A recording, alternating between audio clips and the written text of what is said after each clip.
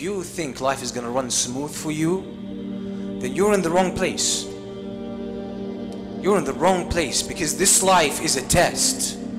This life will present you with hardships.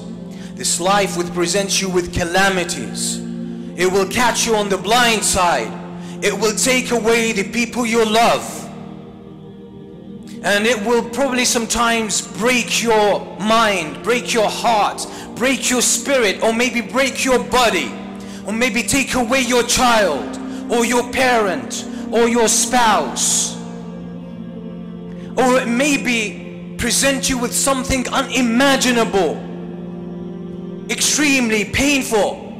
And there's nothing strange about life there, because that's what life is about.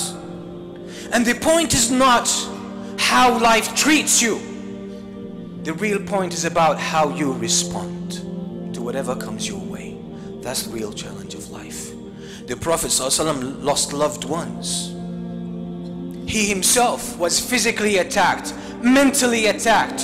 He was tortured. He was ostracized. He was villainized.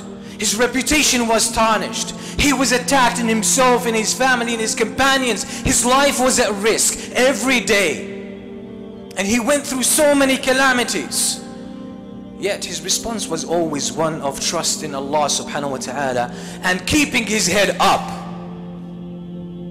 knowing that it's not the end, because that's the nature of life, not expecting anything different from it.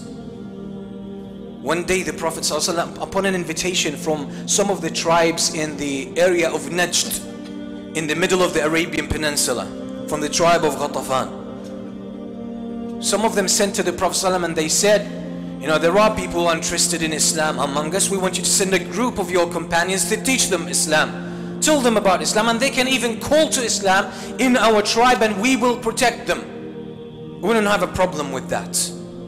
The Prophet ﷺ sent 70 of the great companions, 70 of the Ansar, and their name was Al-Qurra. They were named Al-Qurra, the reciters of the Quran. These are people who used to learn Quran and teach Quran day and night, and they used to look after the poor companions. They used to work hard and make money and provide food for the poorer Muslims in Medina. So when 70 of them were sent, they were set up and they were captured and they were attacked in the middle of the desert by a group of people, and they were killed, all of them, all of them.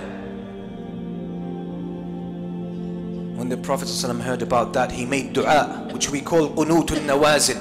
He made the dua at the last rak'ah of every salah in jama'ah, calling upon those people. But he never lost faith. He never lost balance. He never complained, oh Allah, why does this happen to us?